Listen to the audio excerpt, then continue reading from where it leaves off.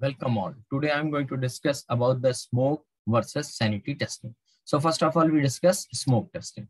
Testing the basic or critical features of an application before doing the thorough testing or rigorous testing is called smoke testing. Means what is the meaning of smoke testing? That whenever you are planning to do the deep or rigorous testing, before that, first of all, we should focus on the basic or critical features for the testing, and this is called smoke testing. It is also known as build verification testing. Why it is called build verification testing? Because in this testing, we check whether the build is broken or not, so that tester can decide whether the build is testable or not. Okay. Now, whenever a new build comes in, we always start with the smoke testing. Why? Because for every new build, there might be some changes. Which might have broken a major feature, right? So what happens that whenever new build come, there might be chances, few changes are there, and might be due to those changes, your build is broken. So fixing the bug or adding a new feature could have affected a major portion of the original software. So in smoke testing, we do only the positive testing. What do you mean by positive testing? We enter only the valid data and not the invalid data. Now, when to do the smoke testing? This is very, very important question. Developers develop application and gives it for the testing. So what developer do? They develop the application and then they just pass it to the testing phase. Testing team will start with functional testing. Suppose here we will take example that suppose 5 days are given for the functional testing. Okay, 5 days are given for functional testing. First day we check one module, second day we check another module. On the 5th day, we find a critical bug. Now, when it is given to the developer, he says it will take another 3 days to fix it. Then we have to stretch the release date to extra 3 days. Now you got the problem? Now the question is that then how do we overcome this? So now the thing is that observe how smoke testing works here. Now you have to focus on smoke testing, how it works here. In the above scenario, instead of testing, focus on this point, instead of testing module by module deeply and come up with critical bug at the end. This is not a good thing. Instead of means whatever you are doing, you are just testing one module in the deep, then you are going to the second module in the deep, third module, and at last, suppose you are coming with the bug. And when you are coming with the bug, it is better to do smoke testing before we go for the deep testing. Reason is that in each module, we have to test the basic or critical features and then proceed for the deep testing. Okay. So now the other thing is that why we do smoke testing? So the thing is that just to ensure that project is tested. We make sure that we are going to test the product. So product is stable, product is testable. Do smoke testing in the beginning. Catch bugs in the basic features. We should do the smoke testing in the beginning so that we can get the basic features, related bugs in the starting. Send it to the development team so that development team will have sufficient time to fix it. So it will not make a delay on the release. Now the third point is just to ensure that product is installed properly.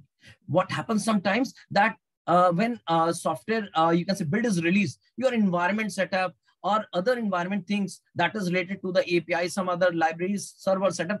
Now, sometimes what happens, they also create a problem. And what we do, we just test one module, in the second module and third module, we got this type of. So now with the help of smoke testing, we can ensure that product is installed properly. What other points we should remember? That whenever we are doing a smoke testing, we do only positive testing, only valid data is entered. Second thing is here we test only the basic or critical, only the basic and critical features. Here we take basic features and test for the only for important scenario. Again, we are not going to the deep, so we are not going to cover each and every scenario. We are going to cover important scenario. Whenever the build comes to the customer, before the customer or client does acceptance testing, at that time we should. He also does a smoke testing before doing the acceptance testing. And the last remember point is that when the product is installed in the production, we do quick smoke testing to ensure product is installed properly. So these are the reason why we should do the smoke testing. Now the second thing is sanity testing. Sanity testing is a kind of software testing performed after receiving a software build with minor changes in the code or functionality. So when we do the sanity testing actually always should be performed when tester receives a software build which contains minor changes in the code or functionality, and we have to ascertain that the bugs have been fixed and no further issues are introduced due to these changes. So for this purpose, we do the sanity testing. The goal of sanity testing is to determine that the proposed functionality works roughly as expected. So the goal is to determine the proposed functionalities roughly. We just make sure that it is working as expected. If sanity test fails, the build is rejected. If the sanity test fails, the build is immediately rejected to save the time and cost involved in the more regression testing. So this is the benefit of sanity testing. Now we'll see the difference between the smoke versus sanity. In the smoke testing is performed to ascertain that the critical functionalities of the program is working. Critical functionalities of the program is working. That is the part of smoke. In the sanity, we do the sanity testing to check the new functionality bugs have been fixed. Now, second point in the smoke testing is that the objective of smoke testing is to verify the stability of the system in order to proceed with rigorous testing. Stability is focused on the smoke testing, and in the sanity, we focus on the verify the rationality of the system in order to proceed with more rigorous.